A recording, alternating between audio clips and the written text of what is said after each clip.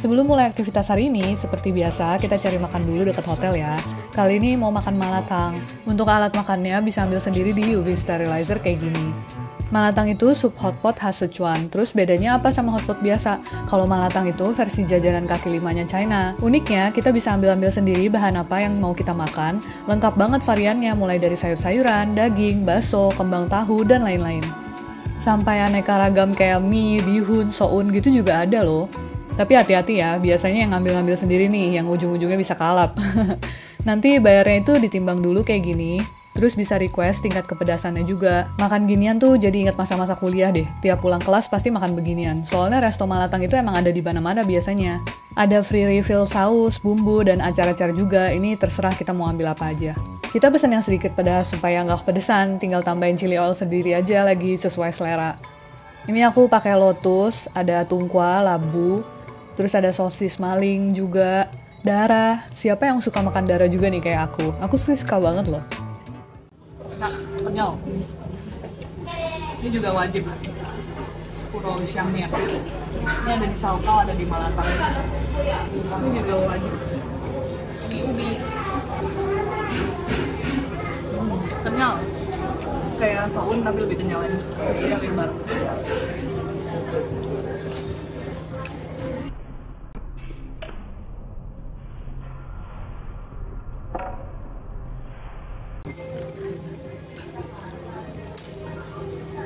Kesini jangan makan kayak putih. Berapa ini?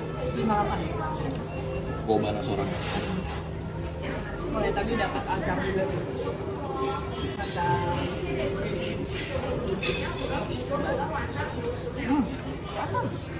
Acar bener-bener acar. Ini makan pakai kayak HONGKONG gitu, kayak makanan lauk bener enak. Teman ini kurang. Karena hari ini kita masih ada urusan ke Canton Fair, jadi kita tinggal kerja dulu ya. Tadi sih sempat mampir ke beberapa booth yang menarik kayak motor listrik, alat-alat elektrik gym, dan lain-lain. Sayangnya aku nggak sempet video, jadi aku kasih foto-fotonya aja ya. Udah mau jam dinner, tapi kita masih rada kenyang nih. Tadi habis diajak makan juga sama supplier. Jadi mau cari cemilan aja deh. Mau berapa biji? Beli 10 sih gratis 3. Janganlah kebanyakannya. Beli 5 aja ya. Nanti kamu makan shopping lagi? Ya 6 lah, jangan 5. Kita makan siang cuan-cuan lagi. Ini kayak cold dish Sichuan, bentuknya sate-sate gitu, nanti dicelupin ke saus cabe. Salah satu snack favorit kita deh pokoknya. Udah ada juga di vlog day one aku kalau nggak salah.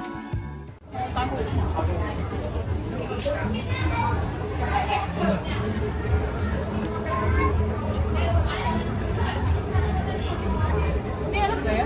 Takut keras sih. Nggak tahu deh, cobain aja. Cobain mau. Kembang kol tuh enak. Oh iya. Apa usus cobain? Oh iya udah boleh. Ya, kayaknya enak kok. Iya. Pink jadi segini. Ya.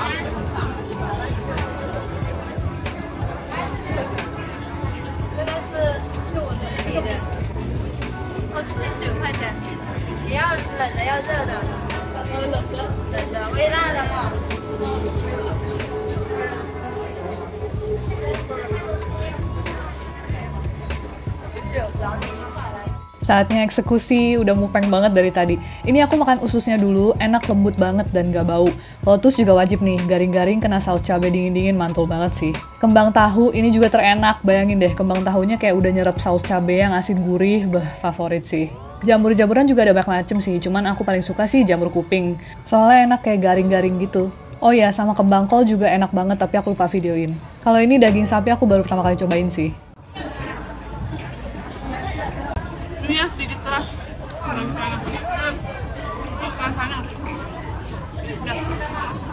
Udah makan pedes-pedes, langsung tancap lagi beli Coco Milk Tea. Yang pernah tinggal di China pasti udah familiar banget sama merek Coco ini. Karena outletnya emang ada di mana-mana dan masih eksis aja loh sampai sekarang, walaupun brandnya udah lumayan lama ya ini.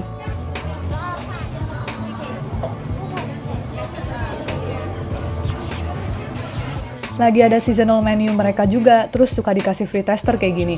Aku cobain enak banget deh, berasa buah-buahan seger, terus kayak ada bau tehnya dikit juga. Harganya 19 kuai. Tapi kita kalau ke Koko cuman order menu-menu klasiknya aja sih. Favoritku itu Moxiang Naicha atau Jasmine Milk Tea dan Puding Naicha atau Puding Milk Tea. Kalau kamu yang udah pernah cobain Koko, coba tulis di komen yuk, menu favorit kamu apa? Sekarang kita mau berburu cemilan lagi. Di sekitar Tianhe Underground Mall ini kan emang surganya cemilan ya pokoknya. Kalian wajib kesini deh. Enak. Mau 2 biji. Habis gak ya? 2 biji ini 12. Mau satu aja lah. Oh iya, bisa satu ya, satu aja deh. Ini kayak martabak telur tapi isinya pisang atau duren gitu, bisa pilih. Ini mirip kayak cemilan Thailand gitu sih sebenarnya ya. Ada mochi juga, tapi pakai mesin gitu, lucu banget ya. Kalau ini namanya jianbing atau Chinese crepes, dioles saus barbecue ala China gitu, terus dipakein topping-topping. Kalau ini jujur li aku kurang suka sih. Saking gedenya ini Tianhe Underground Mall, sampai food court-nya pun ada di beberapa titik. Makanannya pun bisa beda-beda semua, dan hampir semuanya rame, bingung nggak tuh?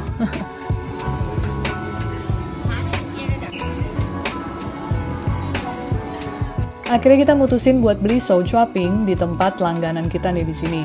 Shou chuaping itu crispy Chinese pancakes. Ini termasuk jajanan street food andalan di China. Abis ini aku kasih lihat kalian kayak apa ya.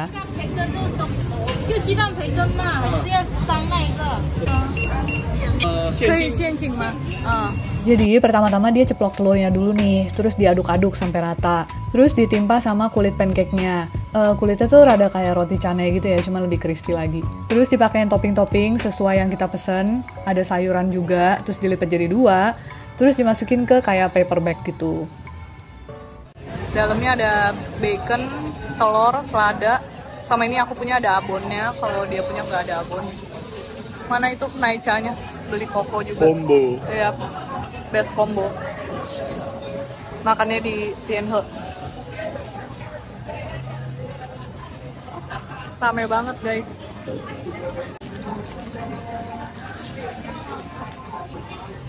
Blur gak?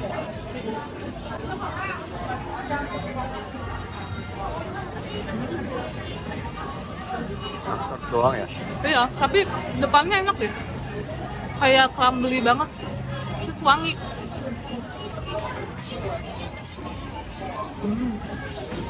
Oh, ada telur asinnya. Pantesan kayak wangi gurih.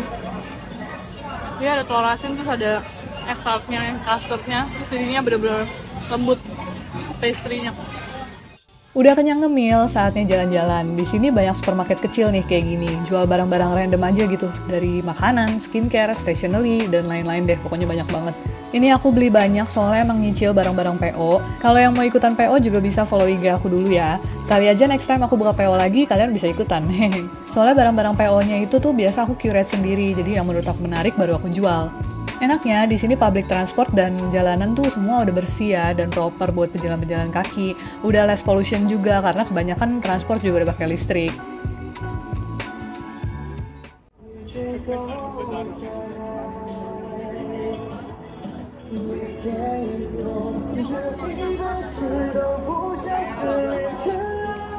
Sekarang kita lagi ada di Tianhe Mall. Ada store-store olahraga gitu. Salah satunya yang paling seru sih store Adidas ini.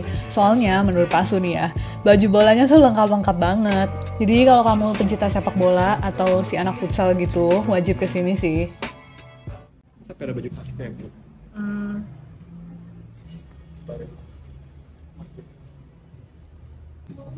Ini Jepang juga. Ya ampun gemes warnanya. Yang ini sih keren sih. Iya. Toka Junior. Kayak gitu bagus sih. So tau. Interviewnya lengkap banget. Sampai baju ketiganya ada.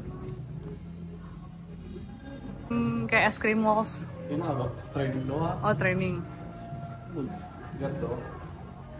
Baju plastiknya Madrid. Baju apa? Plastiknya Madrid. Klasiknya Madrid. Modric. Kan baju dia sekarang ini. Oh. Tuh sampai tertutup aja ya. Kita baju ketiganya. Ini cara dulu kasih las. Tuh, kasih. Oh. Ajax. Ini yang sekarang nih? Iya, Oh. ini baju pertama dia. Okay. Oh, yang klasiknya? Enggak, baju pertama dia Oh, baju sekarang. pertama. Ini baju keduanya. Ini apa sih? Jember. Oh, Jatimber. Jatimber guys, bukan Jember. Ini apa sih modelnya? Ini pink, cute. Kalau di luar terus ada, kalau di Indonesia nggak ada terus. Turf itu buat futsal ya.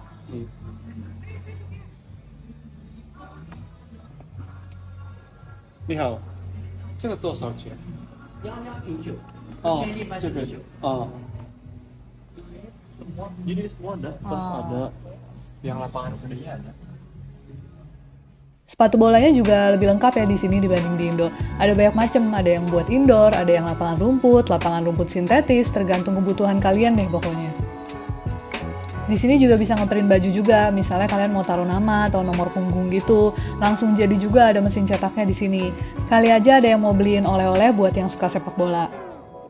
Di seberang Adidas ada Li-Ning. Li-Ning tuh merek lokal China yang didirikan oleh mantan pesenam Olimpiade China pada tahun 1990, sampai akhirnya bergabung ke dalam kemitraan Equity Group untuk memperluas distribusi sampai ke Amerika Serikat juga loh.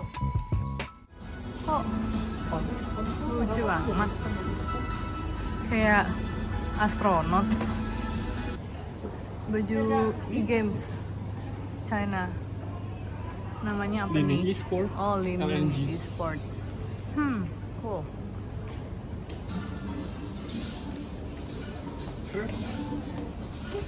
Game. Oh. Invictus Gaming. Invictus juga ini sama. Ini kayak timnya deh kayaknya. Iya. Kayak si RRQ apa? Mungkin kayak tim nasionalnya.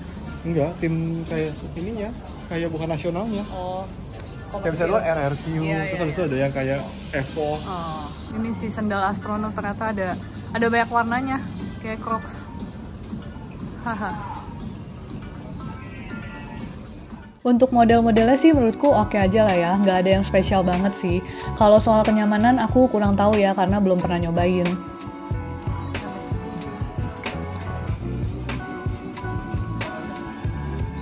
Oh iya, diskon nih 30%. Cara baca diskonan di China tuh kayak gini ya, angkanya dikurangin aja sama angka 10, misalnya ini tulisannya kan 7, berarti 10 kurang 7 jadi 3, artinya diskonnya tuh 30% gitu loh, paham gak sih? Wah, lucu, gemes warnanya. Ini tim nasionalnya kayaknya. Iya.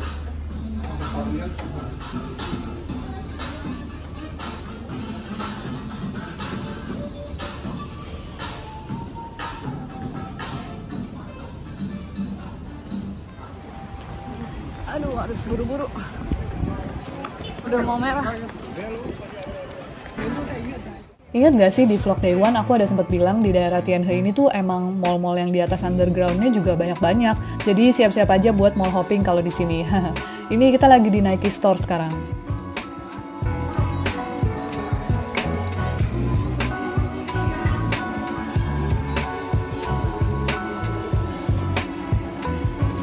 Lucu banget.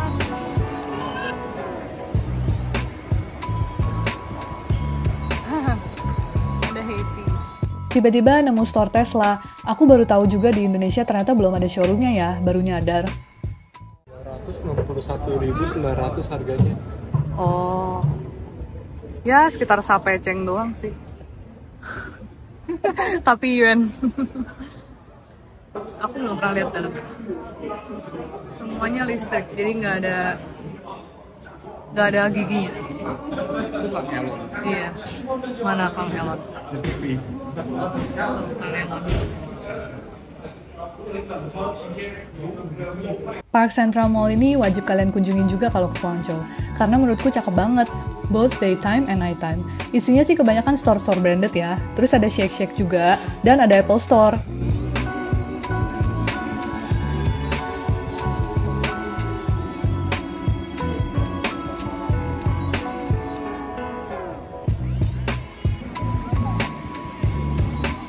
Jadi dia tuh konsepnya kayak mall underground gitu, terus ada display centerpiece di tengah-tengah kayak gini. Dan ini tuh ganti-ganti displaynya sesuai event mereka gitu kayaknya.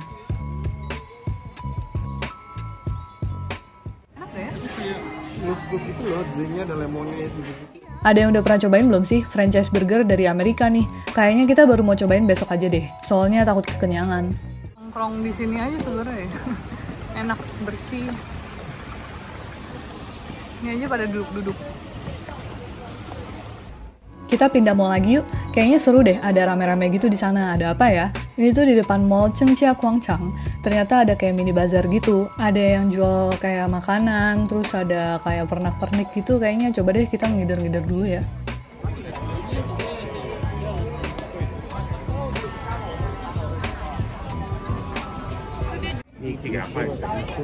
Ikan cupang, tapi estetik. Gila, ini idenya unik banget gak sih? Ikan cupang ditaruh di box bentuk Lego gitu, terus ada dekor-dekor estetiknya juga. Beda banget sama yang dijual di Indo kan, kayak cuma di toples doang gitu kan gak menarik. Coba kita tanya harganya ya. Dia mau beli. 这个多少？59. 59, berarti sekitar 130.000. Udah berikut boxnya. Ada yang jual kodok juga ternyata di dalam box yang sama. 这个多少？大一点的是69。哦，对，这个是69。哦。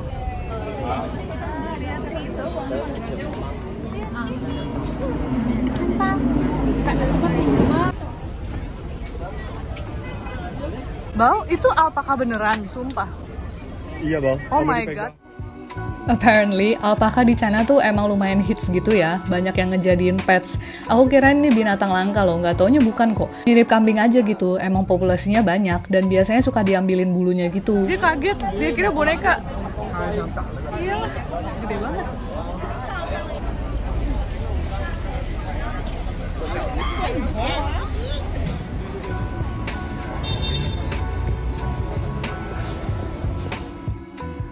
Seperti biasa, sebelum pulang hotel, kita jajan street food dulu yuk dekat-dekat hotel. Enaknya kalau di China sampai malam pun masih hidup ya. Cari-cari aja di sekitaran hotel kalian, kayak di gang-gang gitu biasanya. Pasti ada kayak pasar malam gitu kok. Wah ini serang nggak? Ih.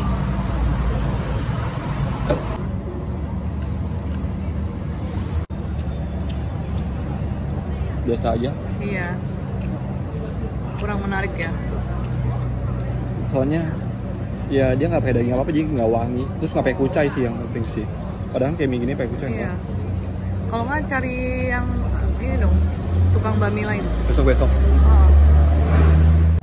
Walaupun baminya biasa aja, tapi saukaunya tetap mantulita seperti biasa. Kita pesan daging sapi, terus ada bacon juga, terus ada ayam. Ini penampakan tempat makan saukau kita malam ini. Enak nih, lagi adem banget juga cuacanya.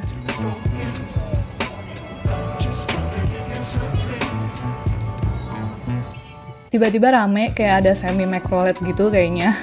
Buat nganterin pulang ini orang-orang ke dalam gang gitu kayaknya ya. Bayarnya juga tinggal scan pakai handphone aja. Sampai hotel masih harus beberes koper karena ini udah jujur numpuk banget barang-barang PO dari kemarin-kemarin juga, sama ada sampel-sampel supplier. Udah harus diberesin sih. Kita lanjut lagi di vlog day 6 ya. Jangan lupa like, comment, and subscribe.